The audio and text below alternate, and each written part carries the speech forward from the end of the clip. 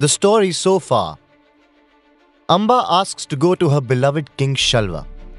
Bhishma lets her go. Shalva refuses Amba. Amba accuses Bhishma of ruining her life and seeks revenge. Sage Parshuram fights Bhishma but fails to defeat him. It was not long before a terrible illness took King Vichitravirya's life. His death brought twin tragedies upon Hastinapur. Not only did the kingdom not have a king, it now also did not have a prince. Despite there being two queens in the palace, Vichitravirya had died childless. Queen Mother Satyavati decided that Bhishma's celibacy had gone on for long enough. She ordered him to father the children of Ambika and Ambalika. He was, after all, the only surviving son of King Shantanu. But Bhishma remained steadfast and said that he will not marry.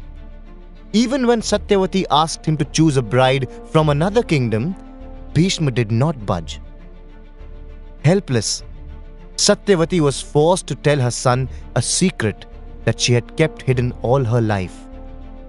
She told Bhishma that he had a brother, a son that Satyavati had before she ever met King Shantanu. Once, when Satyavati had been a young woman known as Matsyagandha, a sage by the name of Parashar had fallen for her. Their secret love had created Vyas, a child blessed by Parashar to be the greatest poet the world had ever seen. Since Satyavati could not keep the miracle child with her, she sent it away. Vyas, who grew into a man within moments, promised his mother that he will appear when she summons him. That time, Satyavati told Bhishma, had now come. Vyas came when Satyavati called upon him. She asked him to father the children of Ambika and Ambalika. Bhishma was relieved at the thought that the throne of Hastinapur will not go empty. The shock of it, however, was too much for the two widows of Vichitravirya.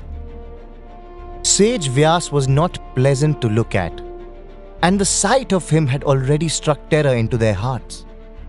In their fears was the future of Hastinapur.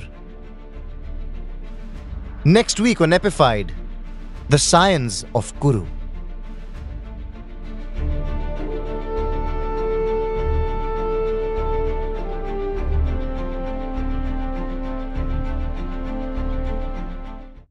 His descendants were the Pandavas and the Kauravas. In this way, he was the father of the great war that ended the Dwapar Yuga. When it became clear that the son of Ganga would never give up his vow of celibacy, the angry sage challenged his disciple to a fight to the death.